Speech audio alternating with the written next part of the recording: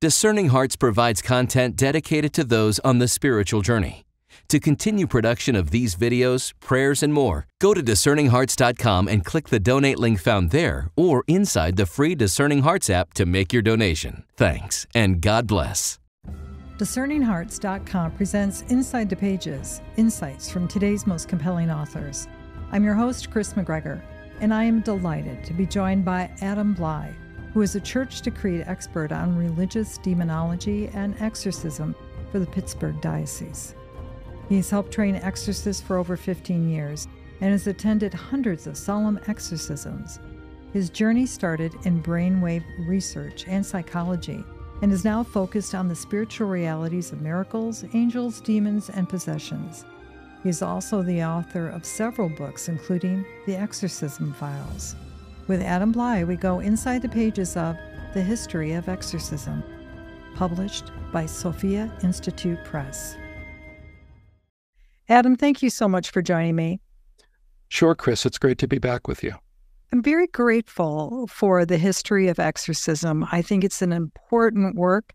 I think it's one of those things that needs to be brought out in the light because people have a lot of different ideas about what exorcism is, but also maybe not an appreciation of its role in the life, not only of the church, but even before that. And you bring that forward so clearly. So thank you so much. The history is all there, so I really didn't do a whole lot except try to put it together and maybe synthesize it a little bit. But I found it to be a really interesting story, which is why I wanted to get it out to people in the form of a book. Because, yeah, as you said, most people really have no idea where this came from. They've just kind of seen the movies. You know, they have their ideas from there, which is really distorted. Obviously, Hollywood doesn't know much about this. So, yeah, I'm hoping it'll kind of demystify it a little bit. And also, it had some interesting twists in the road through the history of this. So it's kind of a neat story, I thought. And I'm not saying that about like my own book. I'm saying that the history of it is just, it's a neat history. Well, I'll say it for your book. It is a neat book. I found it fascinating. And I think context is everything, isn't it? So to understand something more fully, you need to be able to put things into context, don't you? Mm-hmm. Yeah, I think you do. And hopefully it'll help not only with the idea of solemn exorcism, but the whole deliverance world. It kind of puts the whole range of prayers in a context because it shows back when it was more of a gray area and prayer was just prayer and, deliverance and exorcism weren't well defined in the early church in terms of where the lines were between them. So I hope it'll lead people to understand why exorcism is really a qualitatively different thing than just deliverance prayers. How did you become involved in the ministry that helps to free people from a captivity that the church wants to be able to offer them? Well, it's a long story, but it's about 15 or 16 or 17 years ago. I was doing graduate work in adult clinical psychology and mainly brainwave research. And I was curious whether any of these strange experiences were real or if they were an artifact of the brain or mental illness. And so I started looking into it, stumbled across a possessed person early on. It wasn't like anything I had seen clinically or been trained for clinically. The interventions that you would do in psychology for psychosis had no impact. And that led to, obviously questions. And then as I got to meet specialist clergy and got drawn into this, and saw full-blown cases of solemn exorcisms, I started seeing things that you can't explain. And so once I realized it's a real phenomenon, it's a real spiritual reality, I then decided to basically, as long as God was willing, dedicate my life to it because there were so few exorcists around at that time, about 17 years ago. The ministry really, it had faded out. It was almost gone. And so we've been working, as a community for a lot of years. And now there's a lot of exorcists trained up in the United States, a few hundred at least. And there's more every year. So things are really kind of rolling at this point.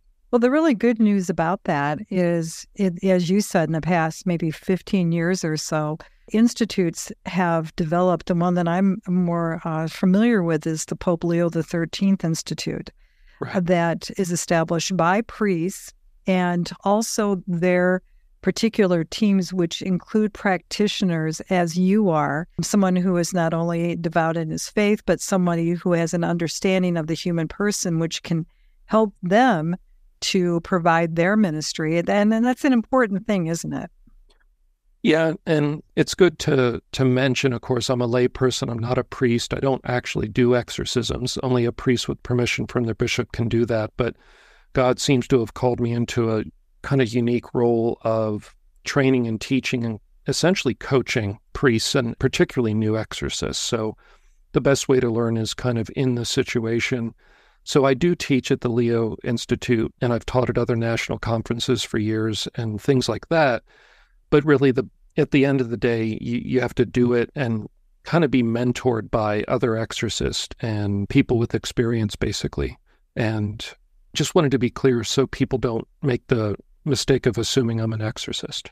I know from the founders of the Pope Leo XIII Institute, I know Monsignor John Essa very well, and that the hope was that this could, once again, have this freedom for those souls who have found themselves in the situation where they need this help, that you do need to have that order that comes provided through the Father and the bishops into the priests that have been assigned to be able to deal with an enemy that is so much smarter than we are, right?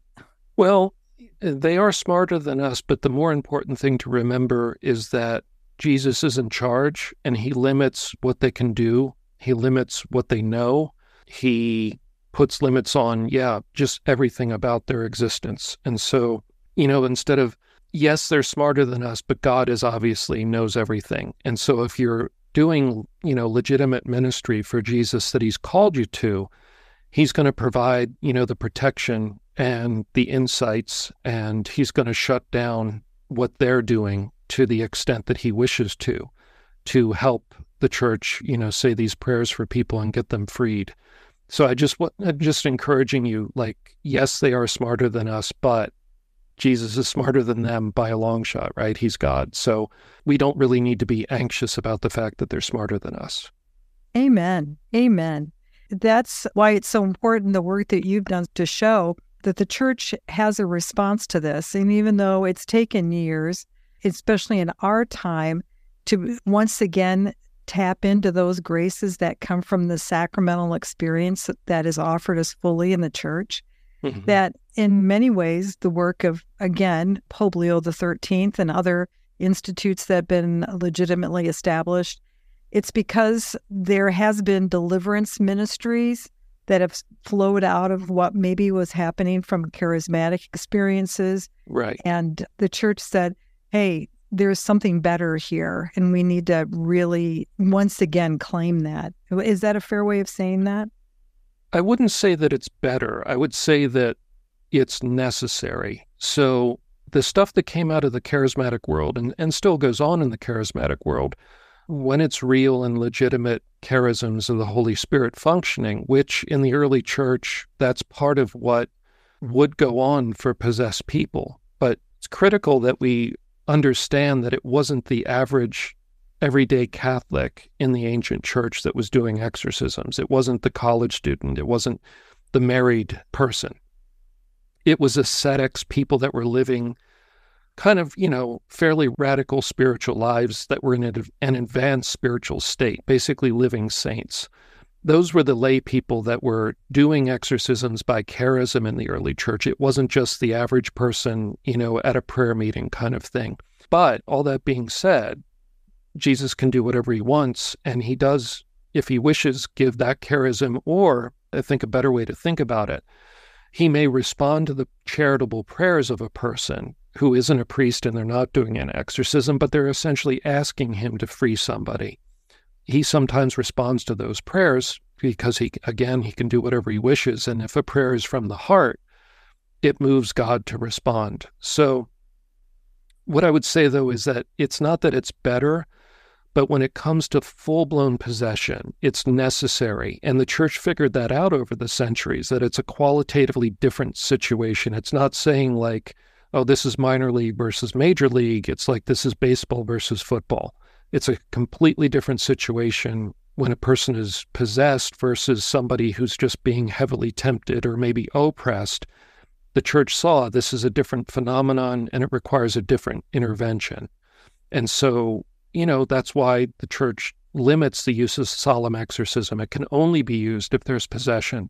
And so I don't mean to ramble on about that, but it's not a kind of a competition or any kind of enmity between kind of the charismatic world and the exorcism world. They both have their place in terms of prayer. I think the times that it can get difficult is when people involved in the charismatic world encounter people that are actually possessed and continue to pray and start speaking to the demon and rebuking it and things like that. And that crosses the line that then Cardinal Ratzinger, in his 1986 letter to the world from the CDF, so it's an authoritative letter, warned the lay people that they're not to speak to demons. So that's all just to say it's not better, but it's different and it's necessary. We'll return to Inside the Pages in just a moment. This is Kris McGregor of Discerning Hearts, a nonprofit Catholic apostolate dedicated to evangelization and spiritual formation through the use of new media. Discerning Hearts creates engaging multimedia specializing in audio and video productions which are faithful to the teachings of the Roman Catholic Church and its rich, authentic spiritual tradition. Its mission responds to the Church's call to use the media for evangelization, catechesis, and spiritual renewal.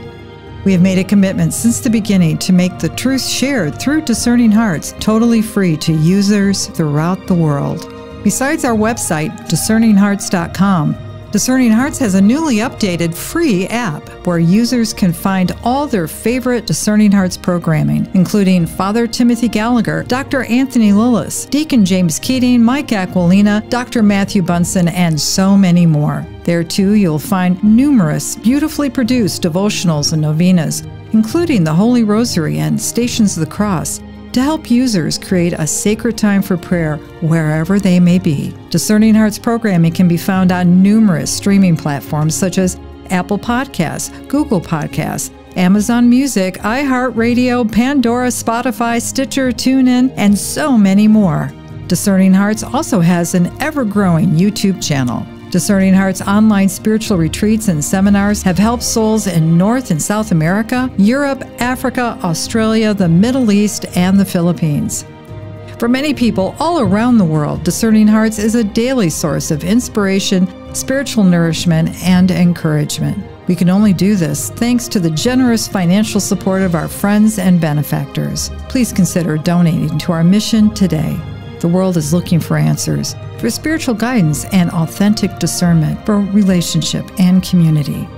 Your support is very much needed and appreciated. Please keep our mission in your prayers and tell a friend about Discerning Hearts.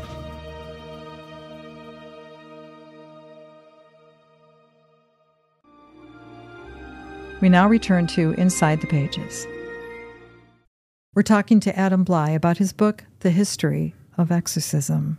Thank you for fleshing that out more, because I think it is important to realize that, especially with the graces that we receive from the sacraments, that this is actually for our protection in a very real way as lay people or anyone who may get involved in this particular type of ministry. Because the danger can become, if you don't have the balance and the order and having a really healthy, established team with you, there's a lot of things that you can be sucked into or succumb to, as it were, that you may not be prepared for. And the slide begins with pride. And you may not realize it, but once that door is open, a whole bunch of other doors open up. Yeah, it helps to have people with experience around, especially in your early years, to at least have somebody to call and check in with, because yes, it is a cunning enemy. They've been manipulating humans for thousands of years. They're good at it, and they know us well. They know our weak spots, and so they will try to take advantage of that. And one weak spot is when you're a beginner. They know you're a beginner. They're going to see if they can just simply scare you away. If they can put on a good enough show, some people just will never come back. That is one of the things that they'll try to do in the beginning. And having somebody with experience who isn't fazed by that is really helpful. Well, Adam, you talked about they've been doing this for thousands of years, and in your book, The History of Exorcism, you go back to even the ancient Near East. You talk about how exorcism has been a part of the story of man, actually from the very beginning, hasn't it? I mean, we're that first temptation. Well, sure. And I guess, I've never thought about it this way, but you could think of the expulsion from the garden as a kind of exorcism against the devil who had been allowed to intrude. Obviously, God knew he was there and allowed the temptation because he allows us to be tempted so we can use our free will. But then, he was expelled and Adam and Eve were expelled. That's an interesting point. But yes, it's a universal problem. These problems of these spirits, it's been around as far back as human writing goes. So if you go back to ancient Sumer with the Sumerians, which is basically as far back as we can go with written civilization, they had a strong understanding of spirits, and they blamed, I think they made errors. They blamed most ailments, most physical illnesses on spirits, and they probably would have blamed mental illnesses on spirits too. But they, almost certainly were encountering genuine spiritual cases also, and they had their own versions of exorcisms, even, in those days. So every culture has tried to find a way to deal with these problems because it is a universal human problem. I thought there was a segment in that particular section of the book that talks about the exorcism, say in the Old Testament, that even the Psalms are used, the song of evil spirits that you record in the Talmud, and even the ones that we may not realize that we say are potentially in our songs at the Mass and here at the Mass, like Psalm 91. Right. Yeah, there was originally 4 of the Psalms that were very specifically directed at driving demons away from a person or the singer themselves. And of course, we know, from the Bible stories that David was able to exorcise King Saul, at least to some extent, through his songs. And so that's, where that kind of tradition comes from. And then as you move forward into the ancient church that's still retained in the Orthodox Church today, their exorcisms are almost completely comprised of the Psalms. Now, we also use a lot of the Psalms in the Roman ritual for exorcism, but the idea of the Psalms being kind of central to exorcism is part of the church's perspective for a long, long time. That experience with the scriptures, the power of the sacred word, I've experienced myself when I need to draw upon it, I think, the power of the prologue of John, chapter 1, verses 1 through 18, that just by receiving that word once again and praying with that, it has an incredible power, doesn't it? Yeah, the prologue to John is, in the old exorcism rite, is the first gospel reading. So every time you go through the exorcism, that's the first gospel reading that you hear. And of course, it's delivered to the demon. It's a reminder for the demon of the fact that everything was created by, through, and for Jesus. And it's a reminder to them that they're merely a creature, which of course they know that, but a lot of the prayers are there to remind them of their place versus the lies that they're telling about what they are. That's very important for us to remember. As you rightly brought forward, that exorcism, especially what we understand as the solemn exorcism, is used in many cases or is it primarily just in the cases of possession, not oppression or obsession, which are in themselves a torture for many, but primarily used for possessions, correct? It is only used for possession. So the solemn exorcism, by its rubric, meaning its instructions at the beginning of it, and the praenotandra, which is the introductory instructions and notes to the exorcist, that is used, it is spelled out there, it's only used for possession, and you have to prove that there's possession by documenting some of the signs of possession before you can go to the bishop and ask for his permission to then continue with the solemn rite.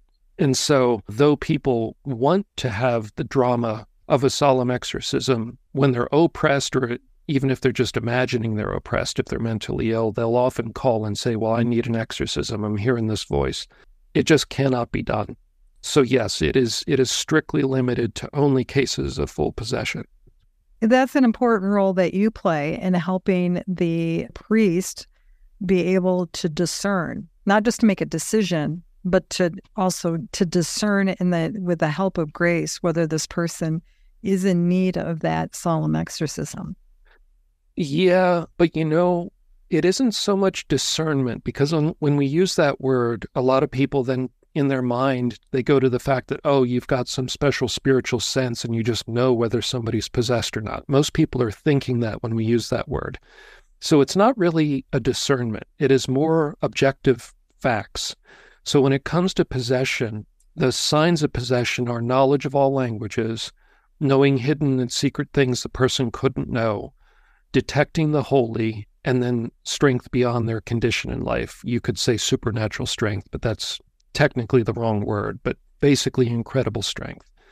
So you wouldn't so much be discerning it, you would be proving through interrogation in various languages whether what is speaking out of the person knows all the ancient languages and all the current languages.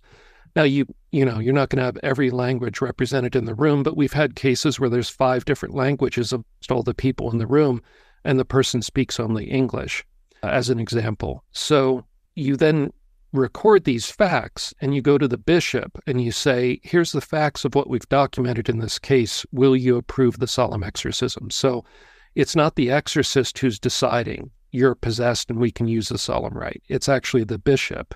But the exorcist is responsible to gather the data, to present it to the bishop for his decision. We'll continue with part 2 of our conversation in our next episode. With Adam Blai, we've gone inside the pages of The History of Exorcism. To learn more about this book or to obtain a copy, go to sophiainstitute.com, the website for its publisher, Sophia Institute Press, or you can find it at any fine Catholic bookstore. To hear and or to download this conversation, along with hundreds of other spiritual formation programs, visit discerninghearts.com, or you can find it within the free Discerning Hearts app or wherever you download your favorite podcasts. This has been a production of Discerning Hearts. I'm your host, Kris McGregor. We hope that if this has been helpful for you, that you will first pray for our mission, which is to offer authentic and rock-solid spiritual formation freely to souls around the world. And if you feel us worthy, please consider a charitable donation, which is fully tax-deductible, to help support our efforts.